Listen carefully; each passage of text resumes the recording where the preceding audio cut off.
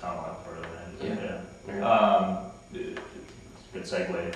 The neighboring community to the town of Lockport, what does Pendleton take then on the proposed Walmart and how long it's taking and things like that? So.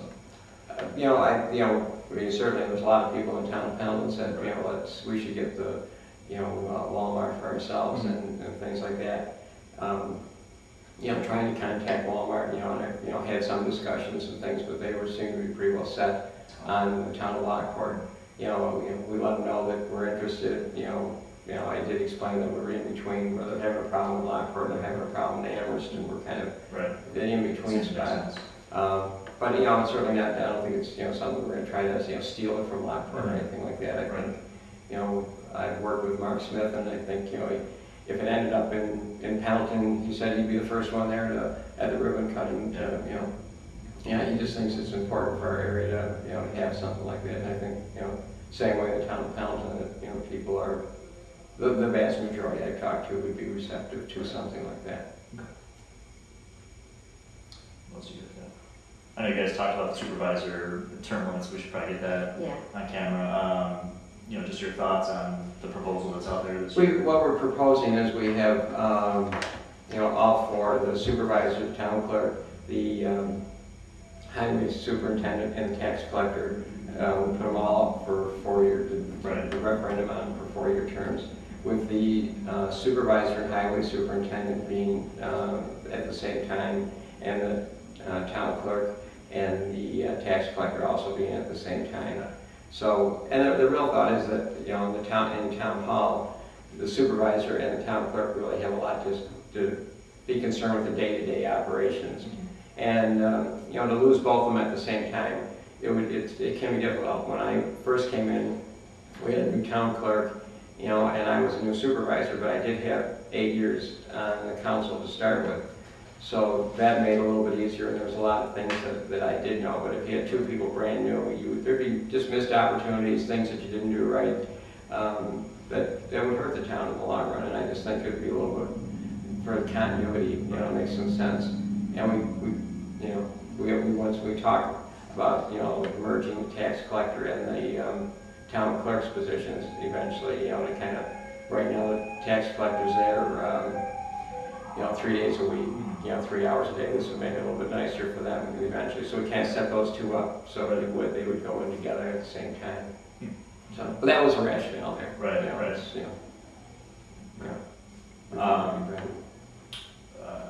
Are you going to vote for or against it? I would vote for it. I just think it makes sense to have some continuity in town government. I think in this day and age, not to have some people there knowing what's going on is really, really difficult. Even if your people are upset over one particular issue, you really don't want to throw everything else out and hurt your town overall with as far as grants and things like that. With all that going on too, I just think it would be a mistake. Are there any grant proposals that are out there right now that you can use as an example of something that would drop off if you weren't? Well, we're in the process of finishing. We've got the approval, but we're working through the paperwork on the proposal for the one going for the Riester trails from Mapleton to Lockport Road, and to just kind of stop at this point and hope that everybody would pick up the loose ends. You might miss out, on things, or miss out on different areas. Let's see what other things that we're looking at. We're looking at some highway things, but maybe that wouldn't be as particular. But things like that sort of have the interaction between the clerk's office and the supervisor's office. You need to make sure everything goes forward and everything is captured so that we get reimbursed in the proper way. So something like that. You'd hate to miss out just because somebody didn't do the right paperwork or didn't collect the right data. And then you don't get paid for part of it because you didn't do it right. Sure. Things like that. So, yes, things like that. I think that are important. What kind of relationship does the town have with the Star Point School District? Obviously, it's a growing district. Kind of falls in line with the town itself, the town we feel, and things like that. Does the town work with the school district to? I don't know, is there any sort of relationship there? Our recreation program in the summer is held at Star Point School District, and we work very well with them as far as if they need something that we have, well, we help them out with a piece of equipment or whatever. I guess if there's new families who are considering Star Point as a school district and they have how many towns to choose from to settle, is Pendleton in there trying to say, hey, settle in Pendleton, not Wheatfield or Cambridge or Town of Lockport? I don't think we're going aggressively, saying, come to Pendleton over Right. Wheatfield or come to Pendleton over Lockport, but I think there are advantages in the sense of the recreation programs and things, because a lot of them are through the town, but they're at Star Point, some of the baseball fields and things, soccer fields, and things like that, just like in baseball, well, we don't have too many over there anymore, but there are advantages to being in the town of Pendleton as far as recreation with Star Point. That's also, you're fairly close to them. Right, sure, that's what I was thinking. Your opponent would probably say, we haven't interviewed him yet, but he would probably say that, he's got experience on the town board, town council.